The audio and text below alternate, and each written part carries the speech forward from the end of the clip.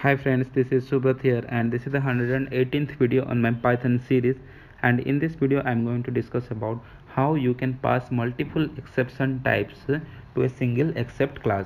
So let's start. We have already seen how we can use a single exception type to a single except class. But here I can pass multiple exception type to a single except class like this. So here I am using the same example. I am taking input from the end user and I am dividing it with that input value with 100. And in except class I am just passing three exception types: zero division error exception, value error exception, type error exception.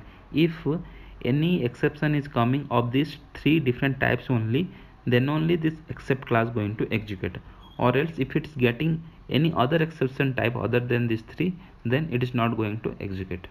So let us see. If I am passing 10, you are getting the result as 10.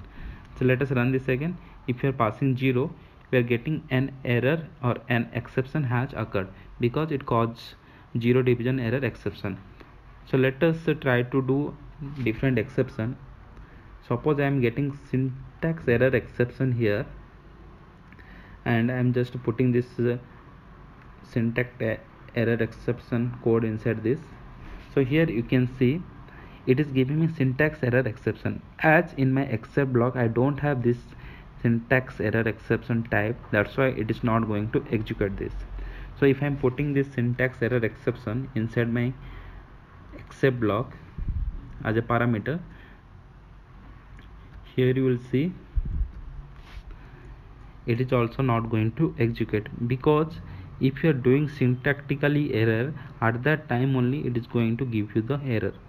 It is not the work of the except block to handle. So let us try with different exception type. Suppose I am just doing file error exception. So I am just putting this code inside my try block. So here you can see indentation error, it's coming here. If you are doing some syntactically error, then it will show you the error at that point only. So syntactically exception you cannot handle it, you have to work it for yourself. File not found error. So here we are getting file not found error exception.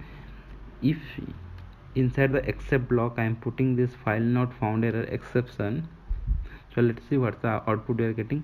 An exception has occurred, because it is giving me file not found error exception, and in my except block I have file not found error exception as an argument. That's why it is coming inside my except block. So in this way you can use a single except block to handle multiple exception. So friends, this is all about the concept, how we can use the single except block to handle multiple exceptions. I hope this concept is clear. If you guys have any doubt regarding this, you can leave a comment under my video. Thank you.